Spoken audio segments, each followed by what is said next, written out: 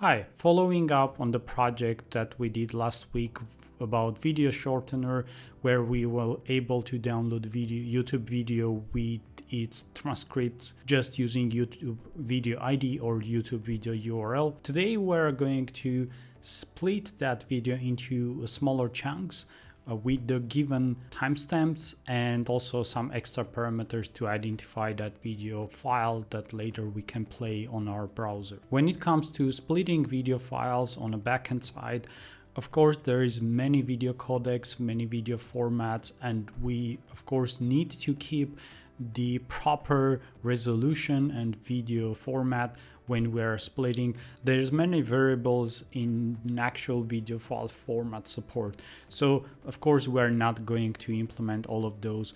Instead, we are going to just use an existing program which is called ffmpeg. That probably has the best support of video file formats and also flexible command line interface to do the job. Luckily for us, there's a library wrapper around ffmpeg for Node.js that we are going to use in our Next.js application. So without further ado, let's jump right in.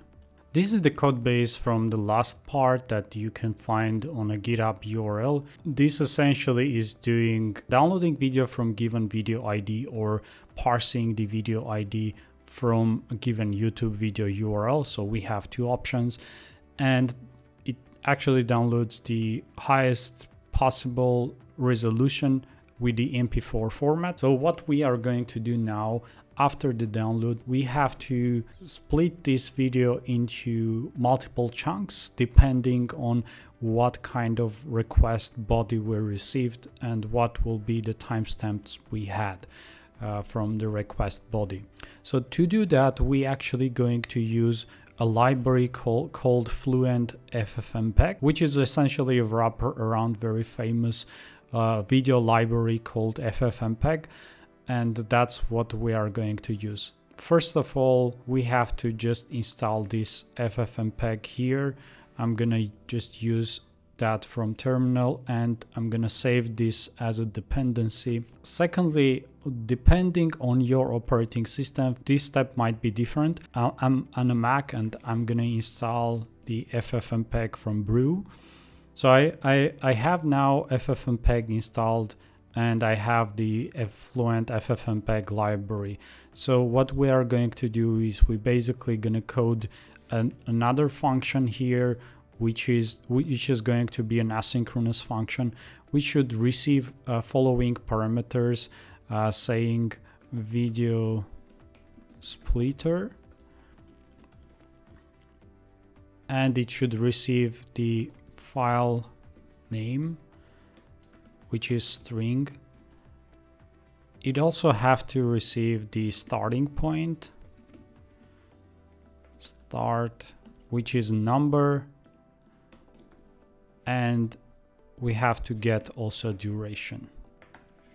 So the way this works is that we are going to split video from giving a start number, where an actual that short part of the video should start, and the duration, how many seconds we want to split from this video. Okay, so first of all, we have to import the Fluent ffmpeg by saying ffmpeg from Fluent ffmpeg. So we are actually missing the types here. So WebStorm is actually pretty good suggesting there. So I'm going to install the types to make this ESLint error go away. Now we have the ffmpeg and we can get started with an actual implementation here. So see, like GitHub Autopilot actually auto-completed most of it. So what we have here is actually file name. The ffmpeg takes the file name. It actually identifies the start time and the duration, and also all of the codec implementation like video or audio types. They should be resolved in the same way. And we have to also give a resolve parameter here, output file name as a resolve return parameter. So I'm gonna use this as an output file.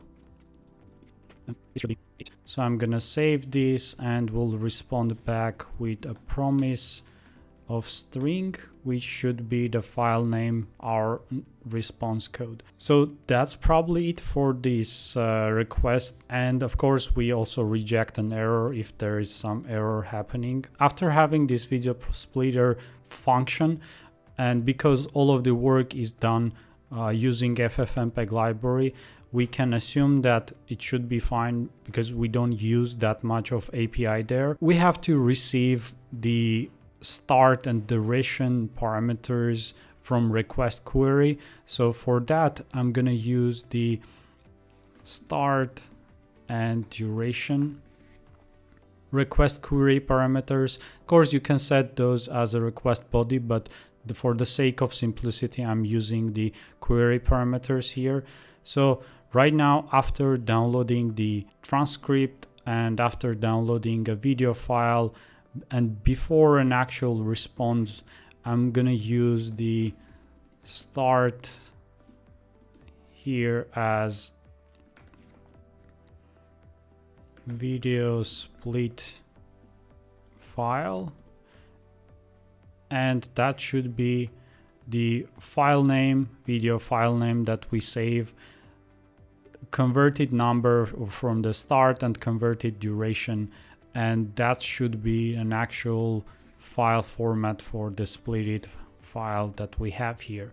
So after having all of these like simple function, as you can see, without any extra information, it's just plain ffmpeg API calls, and also the video splitter here that we have, we can just safely run this dev implemented API and see how it works. So we have here the request which says the video and video ID, which is one of the YouTube video IDs. I'm gonna set start as the 10th second and duration 5 seconds. So after this, it should be able to save a video file requested by us using that duration. Let's see how request actually performs, and see we got back a response, and we have also video file with the postfix of duration 5 and the starting point 10, which seems to be correct. Let's check if we have an actual correct video file here. I'm gonna quickly open this file in local directory to see if everything is correct. And that's pretty much what we needed. Okay, now that we got everything in place, we actually can split a video from YouTube ID and the start and duration endpoints as well. So what I'm gonna do is actually switch this query parameter to body, because ideally we want to receive this request as a body request, and we actually want to split video into multiple chunks and not to receive only one start and duration. So for that, we have to receive video ID or video URL depending on what we want. And also we have to receive the split or chunks. Let's name that chunks. So let's type those in proper to identify as a TypeScript types. So we have a video ID, and the chunks are going to be types with the start and the duration. Both of those are numbers there. So we have a video ID, video URL strings, and the chunks where we have a start and duration as numbers, and that should be an array of objects. So rest of the code seems to be fine at the moment. Besides the start and duration, we don't have those at the moment. Instead, we have actually chunks. So we have to make a promise all where each chunk should be separated as a start and end parameters here, where we should have those like this: start and the duration. So now we have all of those video files here, and we can respond with video files variable name as a response body whenever we want to split into multiple chunks here. So let's test this out. And instead of these URL parameters, we have to have now the content type application JSON. So in Postman, you probably have to write a separate things to identify those, but here in plain requests, and this is also available in VS Code by default, so the HTTP ending of the file makes actually these requests very simple and keeps the files inside your repository without moving to some external program. So now we have here a request body with video ID, and I'm gonna name these chunks, and each chunk is going to be an object with the start and duration. And I'm gonna add, for the sake of test, a second chunk, which is like starting from 20th second. I'm gonna take 6-second clip. So ideally we should now have for this video ID 2 clips with the start of 10 seconds and duration 5. So this video length, first one will be 5 seconds, and the second one should be a 6-second video clip. I'm gonna just hit run and test if we actually got back a proper version and take a look logs, so we don't have any errors for now. Okay, turned out that when we were sending a request here with the chunks that we needed to split, it turns out sometimes when video write stream delays a bit, it actually can be that video file is empty while we will trying to split those into separate chunks. That's why video file split have to be done whenever this file write stream completes and we have already downloaded the file, and we have to move this variable up to keep the context alive until we respond back with the proper variable here. And that should be a string array, and by default it should be an empty array. So this way now we should be able to send a response whenever the video split functionality worked. We should be able to also download the file actually when the video download file processed, and we got a transcript as well.